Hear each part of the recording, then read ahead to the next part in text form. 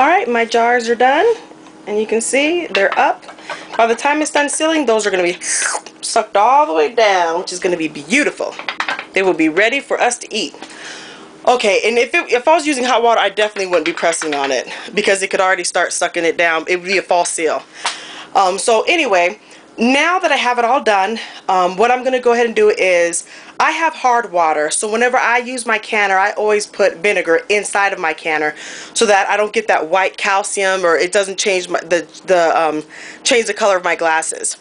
I put maybe around 1/4 of a cup inside of my canner, and then I do basically 16 cups of water. So I get around 2 inches. So I get around 2 inches. I get around 2 inches worth of liquid in there. So let me go ahead, and I'm going to put what I recommend is make sure you always have a routine, something that you do back to back so you don't forget anything. For me, at times I would forget, for other canners that I've had, I would forget to put the vinegar inside of my canner, which would make it so that it would discolor my canner. And I'm girly, I want to keep it pretty.